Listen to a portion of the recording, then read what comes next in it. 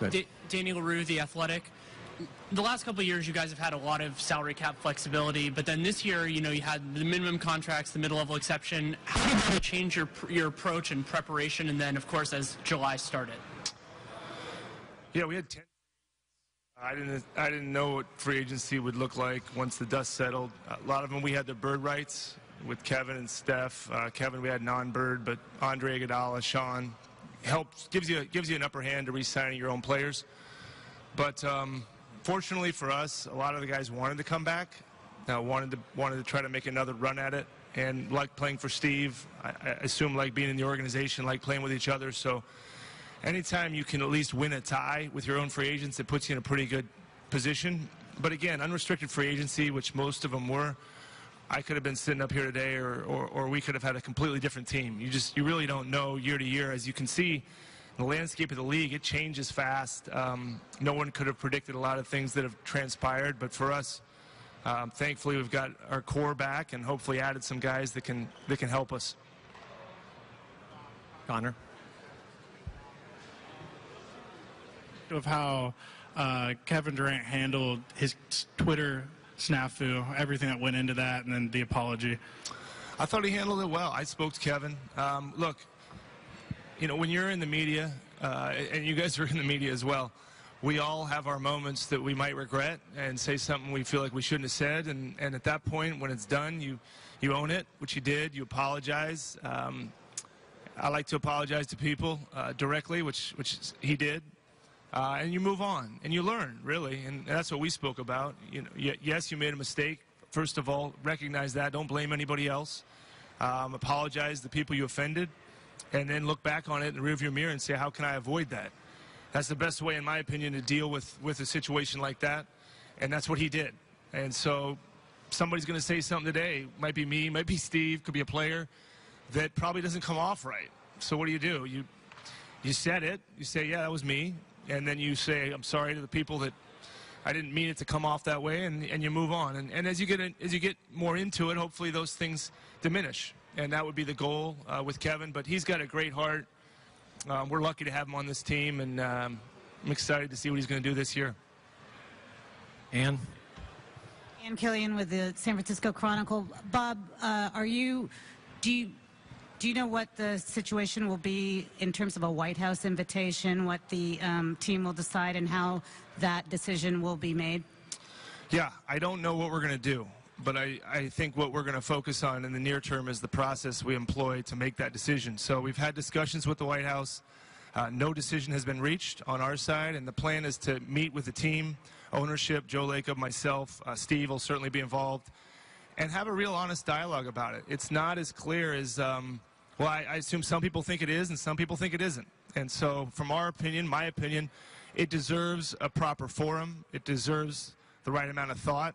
And so when we make the decision, we at least put in the right amount of time to make it. And that's the next goal for us. And whether that happens in the next few days or week, but we understand there's a time sensitivity to it, but there is no deadline. And so we're going to get in a room, and I think with our coach, certainly, and the relationship we have with our players and front office and ownership, I think we'll get some honest discourse in there, and that's what we want. If someone doesn't feel like they want to say something in front of the team, then we might talk to that individual alone.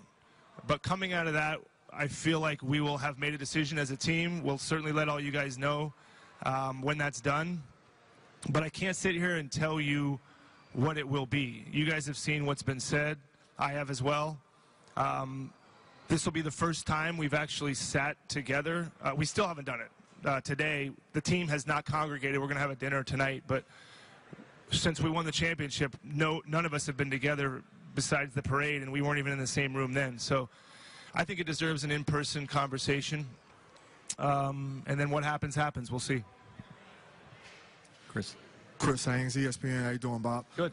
Has the, in your opinion, just looking around the league, the landscape and the positions, has the traditional center position, has it kind of been weaned out as we see JaVale? He's been working on three-pointers this year. I don't know. Yeah, I don't know about that. Okay. Yeah, I know he's been working on them. I don't know if that's gonna. Ask Steve. He's up after me. I'll do that. But what's your take on that position and A lot of coaches are trying to stretch the game out, have guys more so on the perimeter. Yeah. Well, you're right. The league has changed. It's changed in many ways, and certainly the center position has evolved into something different. I don't know how that began, but it's here. And so if you look at our roster, you could probably determine 6 guys that can play the 5, or more traditional now 5. David West didn't start his career as a 5. He is clearly a 5 now. Could he play 4? Certainly, yes. San Antonio still plays a couple bigs. There are teams that do it. New Orleans may have to do it this year. Bottom line is you play your best players. But the center position, as you mentioned, Chris, is different now. And so you've got to defend. You've got to switch the pick and roll sometimes. I mean, a perfect center spaces the floor. That's really hard to find. Although you mentioned JaVale may be a guy, that which I think is unlikely. But in any event, the center position, because of the shooting, really, the three-point line. And you've seen some of these teams, and I think we're one of them, at the forefront of spacing the floor. I think Mike D'Antoni in Phoenix began that process, and you've seen the Spurs play pace and space, and obviously what the Rockets have done. So everybody, I think, realizes the importance of operating in space, which makes it hard to play 2 bigs that don't stretch the floor. So that's where you see a lot of guys falling into that 5 position spot where they might have been 4s 4, 5, 6 years ago. Hey, Bob, right in front of you. Phil Barber, Santa Rosa Press Democrat. Signing or re-signing a player is a complicated thing. There's a lot of factors involved. But when you reflect back on the Andre Iguodala negotiations, what would you say is the key to being able to bring him back? Probably a lot of keys, Phil. I mean, I don't know that there was one. You could put it all together. I think, and putting it all together is, I think, what got him back. It wasn't one thing. I don't know that it was just money. I don't know that it was just wanting to stay in the Bay Area and be in this community. I think it was all of it combined. His relationship with Steve Kerr, his relationship with his coaches. He's had great success here, individually and as a teammate of the guys he plays with. But you know, Andre. A lot of players, as the moment gets bigger, sometimes they get smaller, and Andre is the antithesis of that. When the moment gets bigger, he gets bigger, and you've seen him play in the playoffs. And when you have a player that has proven the ability to compete on a big stage, you don't want to lose those type of players. And certainly his leadership, who he is in the locker room, who he is in all the moments that no one sees on the bench, around in the community.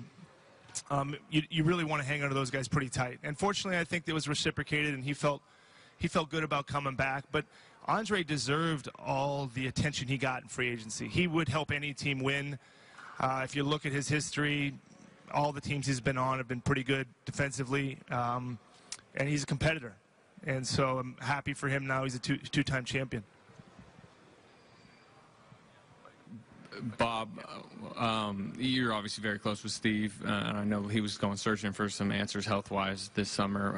In your discussions with him, I mean, how confident are you that, you know, he's maybe to a point where you feel like 82 games in the playoffs, he's going to be fine getting through that?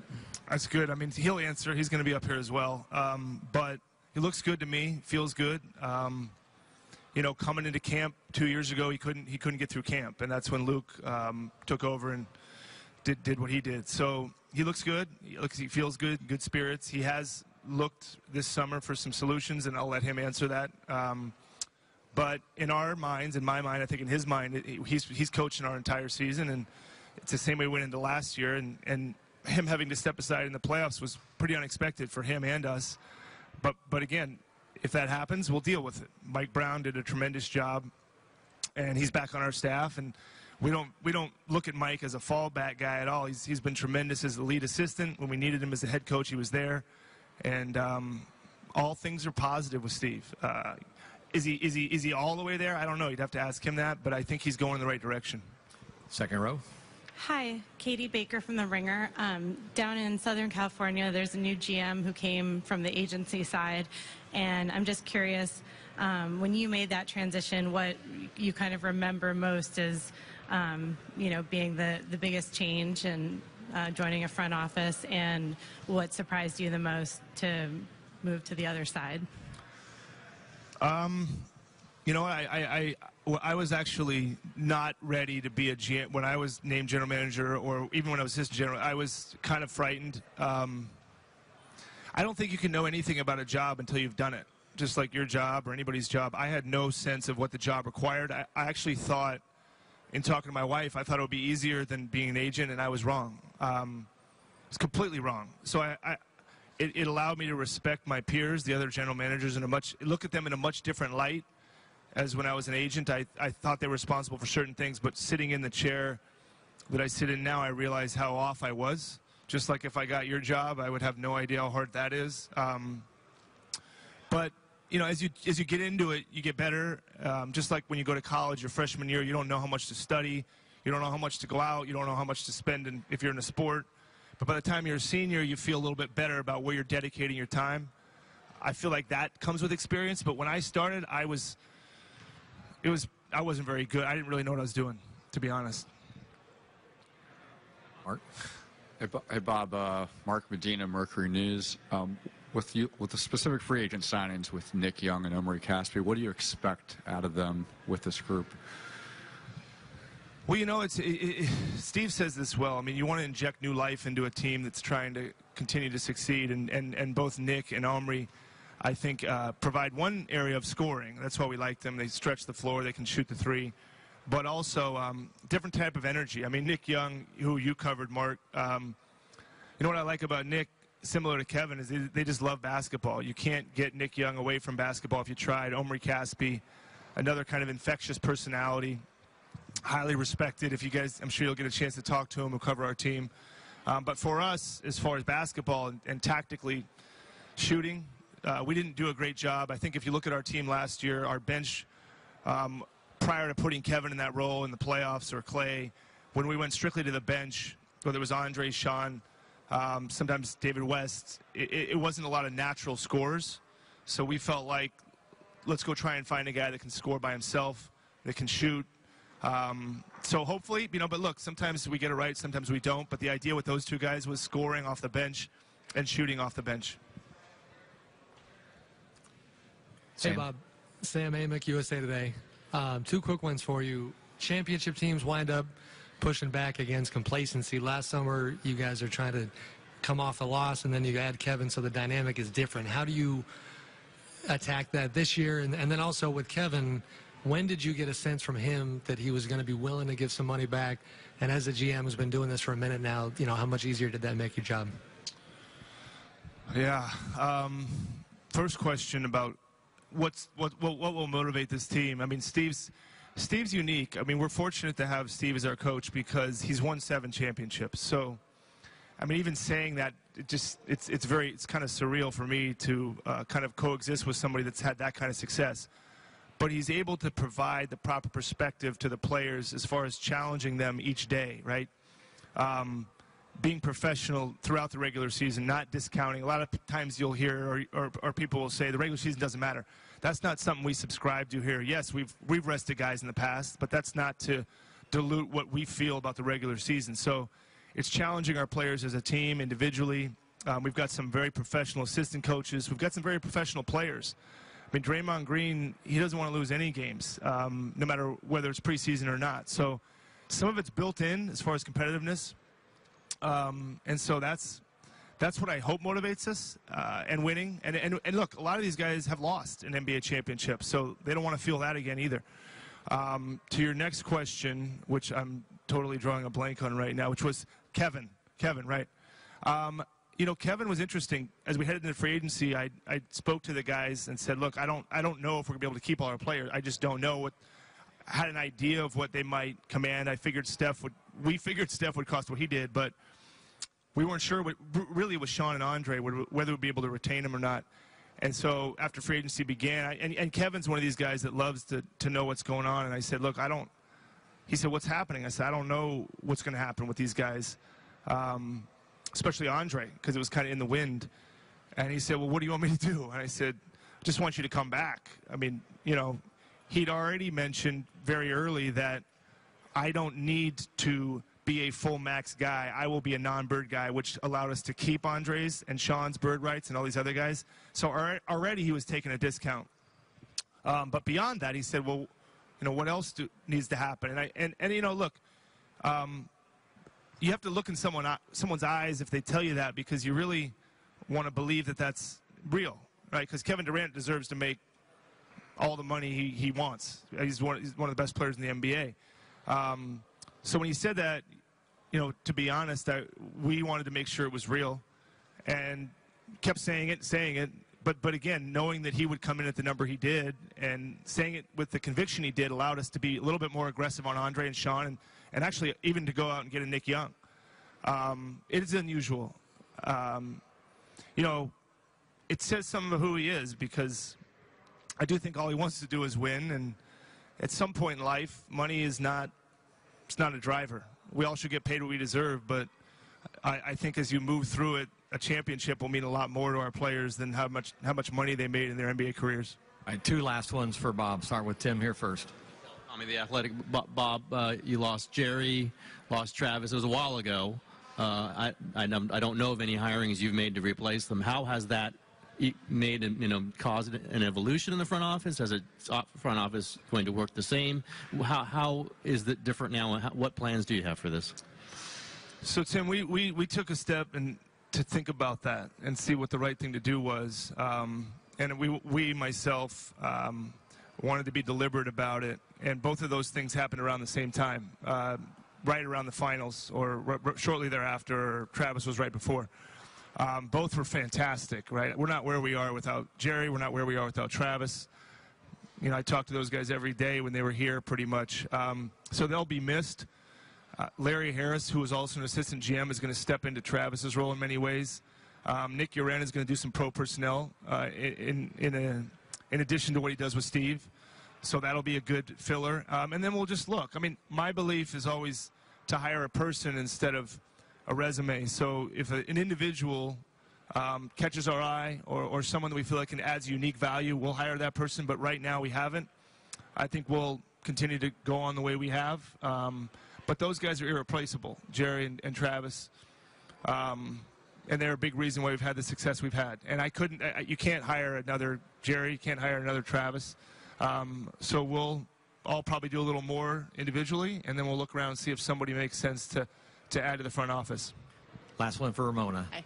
Bob, Ramona Shelburne, ESPN. Just a question about the schedule and rest and the way the NBA space things out now, and Adam Silver's decision sort of say, okay, we need the highest profile players playing in the highest profile games, and he has the discretion to decide punishment if they don't. What's your take on, one, the new schedule, and two, Adam's role in enforcing that?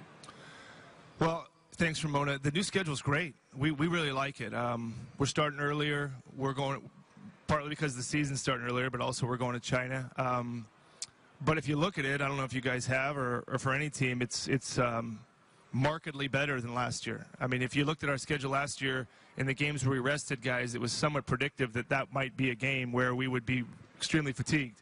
You can't really look at our schedule right now and see a stretch where you would say, well, there's no way we can play our guys. So that's a huge positive. Will we rest guys? Possibly. I mean, it depends on what's going on. It depends on where we are. And that's a good question for Steve, but I think he's open to that idea. I don't know that it'll happen in the fashion it did last year where it's 4 or 5 guys. And that's where I think Adam weighs in. Whatever we want to say, this is a business, and Adam's charged with presenting the NBA in the best light. And to be honest, we didn't enjoy not putting our best team out there. I don't think any team rests players and diminishes their chances of winning and takes it lightly. It does mean something. You want to put your best foot forward. A lot of coaches are competitive. I'm competitive. Ownership's competitive. So as far as it being better and as far as Adam, I think Adam's presence in it is just conveying, look, this is important. Our fans are what drives our product. We've heard from our fans. They're disappointed. We hear from people individually when they show up at the game and they've driven miles or booked it in advance or it's a graduation present. Those things all land back on us, which they should. So Adam's kind of taken a stance of, let's make sure we're intentional about this. Let's give all the teams the best chance to not rest players. But I think that's why our league's in a very good place. The NBA heard from the fans, they heard from the teams, they heard from the players, and they reacted and changed the schedule. And I think we're all going to benefit for it.